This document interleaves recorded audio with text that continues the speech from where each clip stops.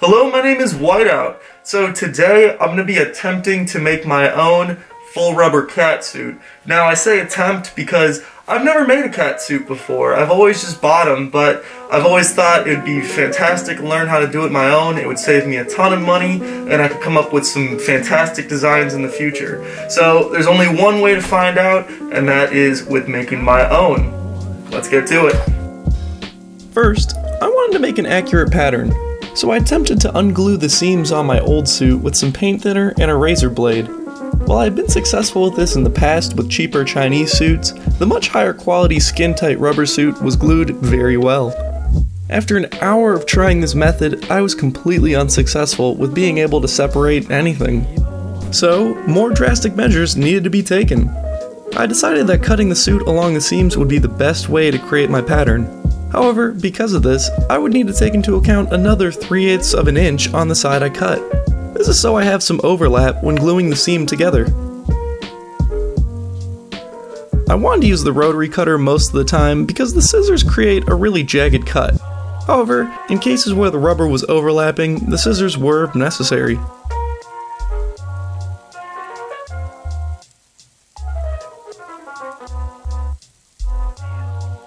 Thankfully, the zippers were much easier to pull off, although I did need to be careful not to rip any of the rubber in the process. With the suit fully pieced out, it's time to make a pattern for the new suit. I'll be making this pattern from heavyweight 160-pound drawing paper. Here's what I purchased. You can currently pick it up on Amazon for around 27 bucks. After using packaging tape to secure the suit in place, I use a permanent marker to trace around the edges of the cut pieces. Making this pattern was a little tricky in some areas. After years of use for the previous suit, the rubber had stretched and warped. This made it difficult for creating accurate measurements. Again, it was important for me to remember which pieces needed to be extended to include an overlap for gluing. The two main front-facing pieces did not need an overlap since these were glued on top of the seams, preserving the dimensions. However, the two back pieces were glued underneath the front-facing piece, so these will need an overlap on the right side of the pattern. In addition, the center of the back will also need an overlap. The suit I'll be making will be a front zip, so the zipper will take place of any overlap in the front. To make the measurements as accurate as possible, I used a triangle to measure an extra 3/8 of an inch for the back pieces. I made a little dot every 1/4 of an inch, which I later connected with a tracing compass and a ruler. And after all that hard work, my pattern was officially done. I also cut the suit on a computer printer paper. Taping the edges together, I was able to find small errors in the pattern and make the corrections before applying it to the latex. With everything finalized, it was really easy transferring the pattern onto the latex. Those of you who frequent this channel know that I use a purple permanent marker since this shows up the best on black latex. Now, it's on to cutting out the pieces. This is really easy to do with the rotary cutter, and on average, it took about 7 minutes to cut out each piece. The sheet latex I'm using is 0.5 millimeters thick, and the entire catsuit used about 4 yards.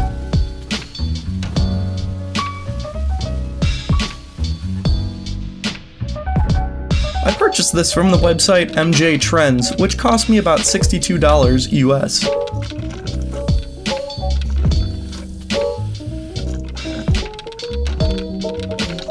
Finally, it's time to glue everything together.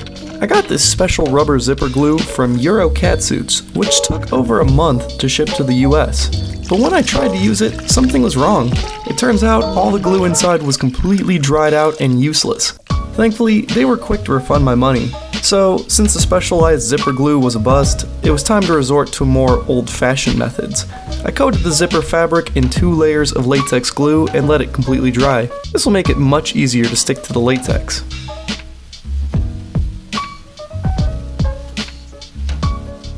In preparation for gluing on the zipper, I cleaned the rubber with some paint thinner and taped both edges so they won't curl up when applying the glue.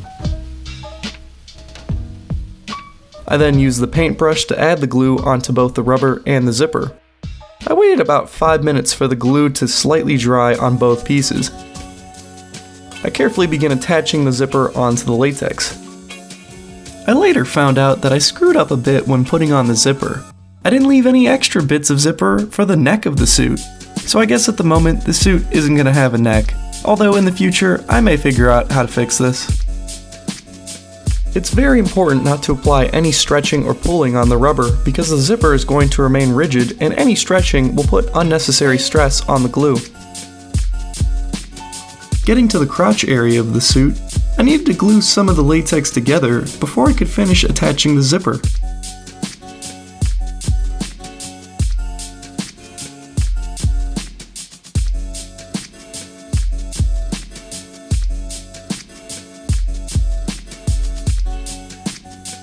With the inner thighs glued together, I could finish attaching the zipper for the butt of the suit. Like before, I apply the glue and carefully press the zipper into place.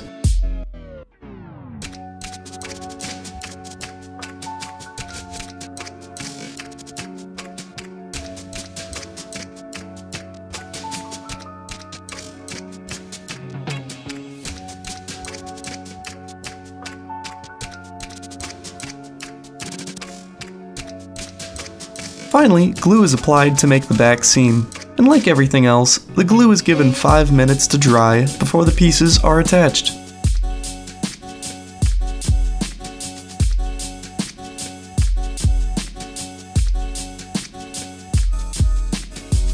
To reinforce the zipper, I started gluing a reinforcement strip on the left side of the suit. However, I quickly ran into problems with this strip around the butt area where the rubber needs to be glued on a curve. To try and fix these problems, on the right side I reduced the width of the strip down to 1 inch.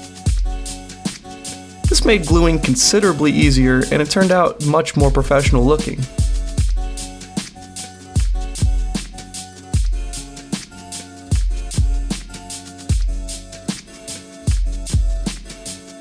Because of this, I removed the strip on the left side, cleaned the glue off the suit, and replicated what I had done on the right. You can see this turned out much better, and I'm very pleased with the results. Next, I'm adding a patch to the end of the butt zipper near the tailbone. This helps both reinforce my previous seams and provides a firm end to the zipper.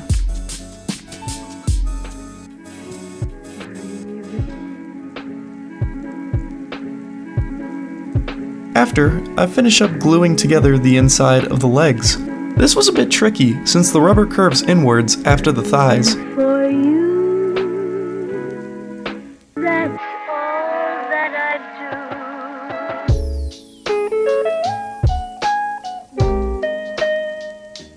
do. And you can see, here's the current progress of the suit. So far, it's looking good. I'm now focusing on the shoulders. This part is really easy to glue together. Although, I kind of regret gluing these together first, since this made attaching the arms a bit harder to accomplish later on.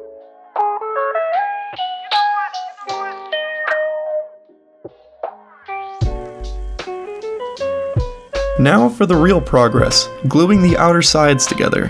Surprisingly, this was probably the easiest thing to glue together out of everything so far. I just needed to ensure that the sides were lined up properly so I wouldn't get any ripples in the rubber when wearing it. Breathing for you. Breathing for you. All that I do.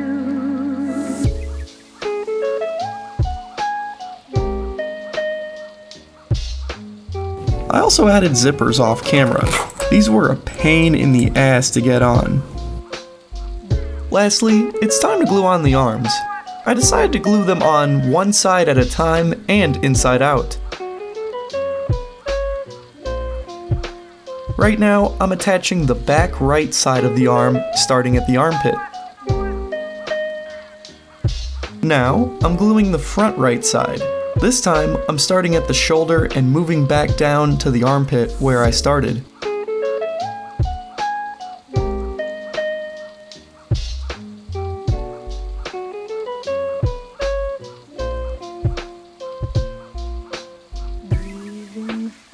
Next, a layer of glue is added to the length of the arm, where I carefully press the two ends together. Now, I basically repeat all these previous steps, but with the left side of the suit. We're almost finally done.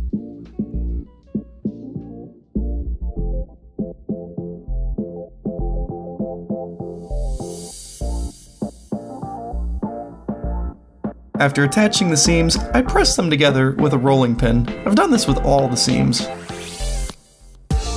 And after 3 weekends of hard work, my catsuit is finally complete. I'm so happy with how this turned out.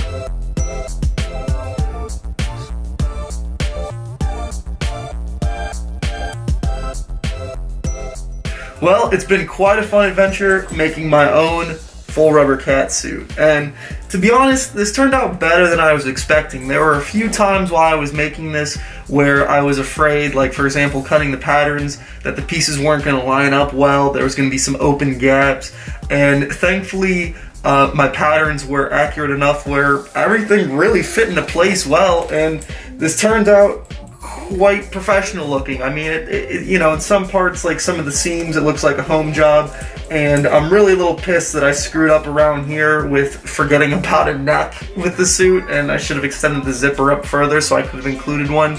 But what I'm thinking later on is I'll still include a neck, but I'll have a button, like a little snap for the front, so that's how I'll be able to put the neck on. But that's something for the future, because I'm not quite sure yet how to put snaps on rubber, so I gotta do a little research on that. Now, I really want to put this on right now. It's killing me, but the fact of the matter is, it's still drying, and for most things, giving it 24 hours is good enough. You can see, like, it's pretty strong, you know, that's not tearing, but the whole curing process takes about a week. So I'm gonna give it the benefit of the doubt and wait a full week for everything to completely dry before I put this on, because, you know, I put all this work into this. I don't want to ruin it just by putting it on. So I will be back in a week with another video where I put this suit through the ropes. If you have any questions, if you want to try doing this yourself, I recommend it. It was a fun project, and I was able to replace my aging STR catsuit, which had several major rips that were developing in it. Some of the parts, like where the cod piece was, where it had little snaps, those were coming out, and the rubber was just generally rotting around it. So, you know, this was a good way to save the pattern from it, because the suit still fit me beautifully, and I'm really excited to try this on and see how all my work has paid off. So like I said, that video is coming in a week, and it'll be well worth the wait, I can guarantee it. Anyways, see y'all next week.